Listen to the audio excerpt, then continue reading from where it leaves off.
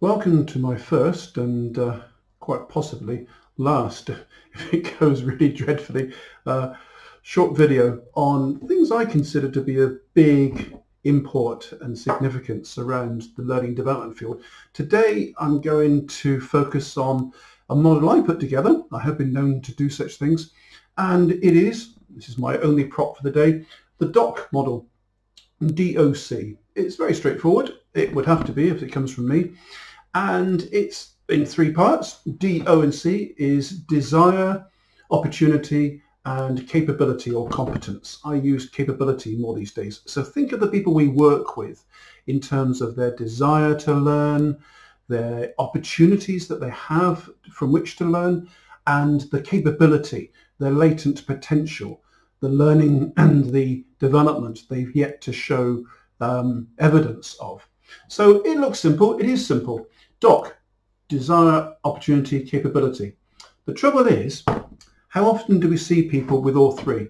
How often do we see people who have got the real desire, the intention, the motivation to actually learn, to put the effort in, to try, to actually overcome the difficulties and obstacles which everyone has from which to learn? How often do we see people with opportunity, where the workplace is welcoming, is positive, is encouraging of learning, and where that capability is evident, it's clear, and it has value? So, now this is where I get really sophisticated. Standard revealing technique is a little bit more sophisticated than that. It's a little bit more complicated than that, because sometimes we get desire and opportunity, but we don't have capability. What that means then is, from a practitioner's point of view, this is when we see people who want to learn, who've got the motivation, who really have that desire. They've got opportunity. They've got a welcoming, encouraging line manager. They've got an organization that's got all the right policies and procedures, but they just don't have the capability. How do you let them down? Or how do you build that capability somehow? Then you've got people with desire and capability, but they don't have opportunity. What you got there is people who do have that motivation, that strong desire from which to learn. They have the capability. They've got it. They really want to put it into practice, but there's no opportunity. The organisation itself is discouraging. Their line manager could be of the, did you have a good birthday? Did you have a good birthday? Where did it come from? Did you have a good holiday? Could have been a holiday for birthday. When they go on a training course, back to work now. So to have desire, to have capability is fine, but without opportunity, it just won't work.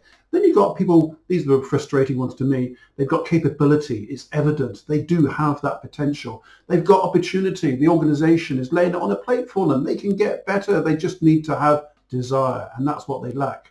So desire, opportunity, capability. Simple, straightforward, certainly is. Trouble is, don't see it often enough. And again, it's the third category in the second column that really bother me. The people who do have opportunity, the people that do have capability, but they just can't be asked. They either want it on a plate or they just don't want it at all.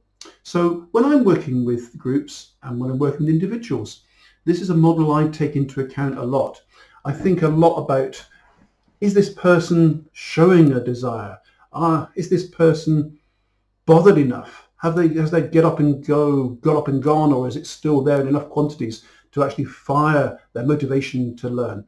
Opportunities. Do they see these opportunities?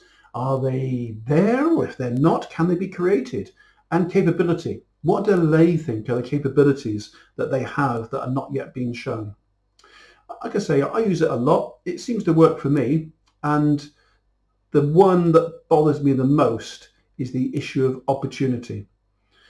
People with strong desire to learn, people with a lot of capability, a lot of latent potential, but how good are organizations, or how good are line management relationships in an organizational context, of course, at fueling that, of giving that some direction, some guidance, so it's not left as a totally lonely journey.